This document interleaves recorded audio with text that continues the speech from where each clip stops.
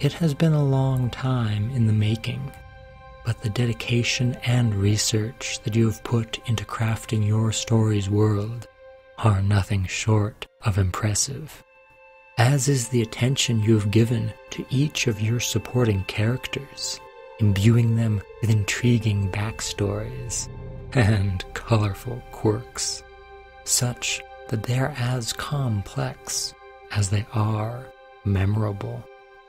Likewise, the main antagonist is magnificently bombastic, yet beautifully human, betraying glimpses of the man he used to be back before cruel fate thrust him down a dark path. Yes, nothing has escaped your eagle authorial eye, and yet you can feel it. There is something wrong. Then suddenly, in the light of the polished quality of the rest of the story, you realize that, ironically, you have neglected your main character. For, while neither bad nor poorly written, your hero is somehow unfortuitously generic in an otherwise sterling cast of characters. Yes, despite all your planning, he has come down with a bad case of Generic Protagonist Syndrome.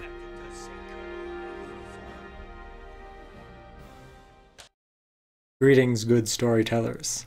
I am the Artful Narrator, and it is my privilege to welcome you to learning the tropes of writing.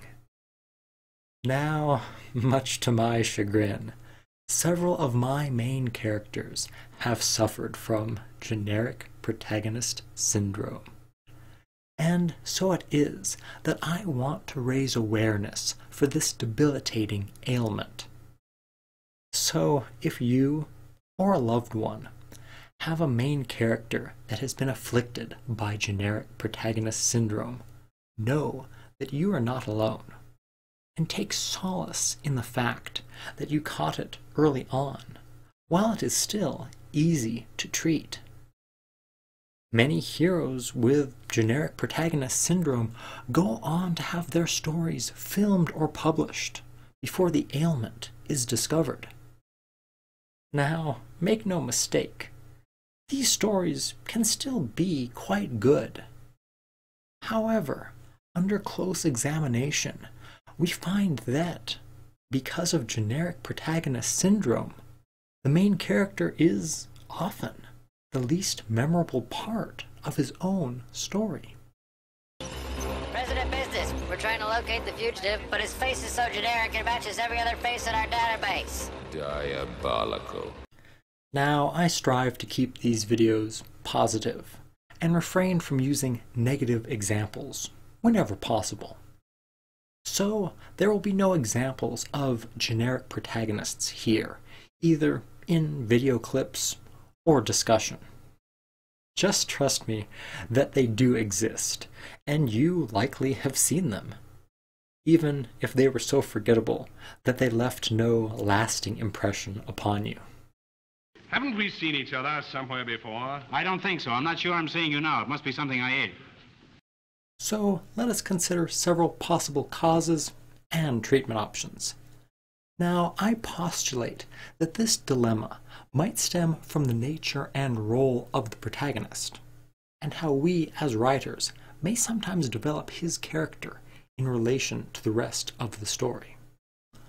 For instance, we know that the side characters will not have as much time devoted to them, so we endeavor to make them shine brightly in the brief time that they have. Likewise, as it is often the privilege of the villain to drive the plot, and thus create the challenge for the protagonist, it behooves us to lovingly construct the villain's character ahead of time to ensure that the story is vivid and worth telling. Whereas, in our minds, the protagonist is often designed to have a long character arc in which he develops over the course of the story. And although his airbending skills are great, he has a lot to learn before he's ready to save anyone. but I believe Aang can save the world.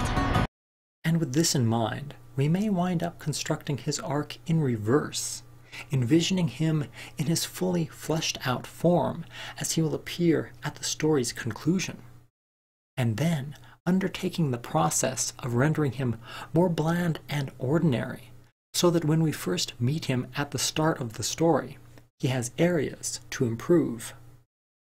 A side effect of which can potentially leave us stuck with a less than stellar protagonist for the majority of the story. However, just because she may start off as ordinary does not mean that she cannot also be remarkable.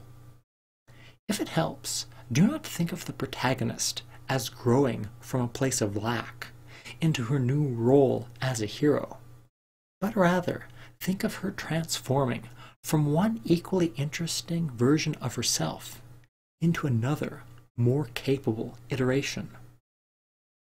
Such was the case for Mr. Bilbo Baggins of Bag End, who was a very respectable hobbit and never had any adventures. That is, until an unexpected journey transformed him into the guileful burglar who was so bold as to boast of his titles before the dragon Smaug. Another cause of generic protagonist syndrome can be the result of trying to make your protagonist the point of view character for the novel. Now, in most stories, it is highly desirable that the main character should be compelling and distinctive.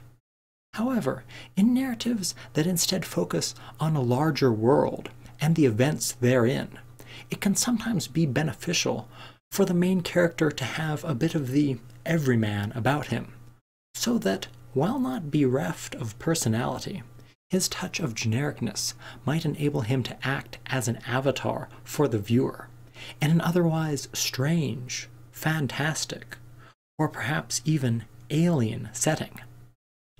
This is called the point of view character.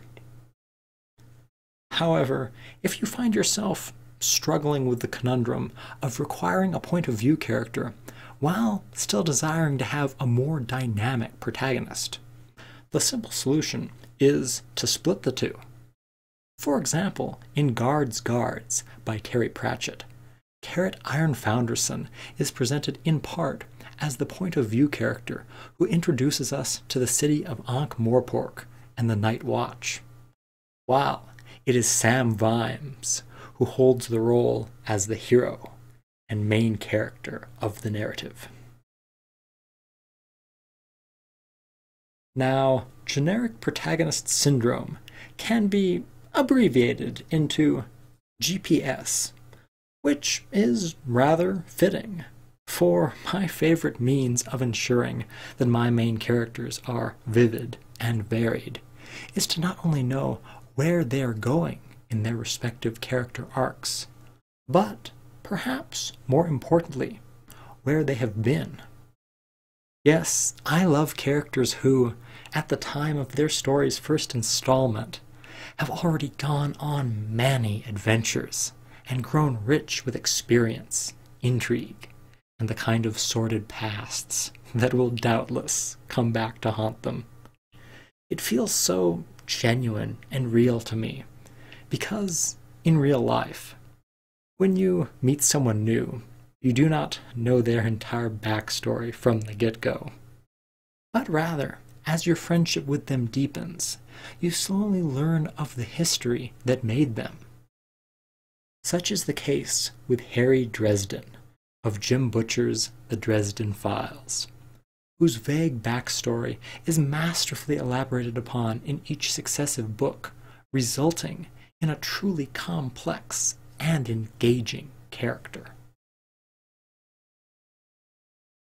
But in the end, whether you feel your story is best served by a protagonist who has yet to embark on her first adventure, or a figure who has already seen the world and maybe even saved it once or twice, it all boils down to what themes you want your story to incorporate, and with which style you find it easier to work. Just remember, when it comes time for you to metaphorically hand out interesting backstory and character quirks to your cast. Do not leave your protagonist wanting. For, with a little perspective and prevention, you can ensure that he is just as superbly generic or exceptionally fantastic as you want him to be. Thank you very much for watching Good Storytellers. I hope that this video has been informative, or at the very least, a pleasant diversion. Until next time.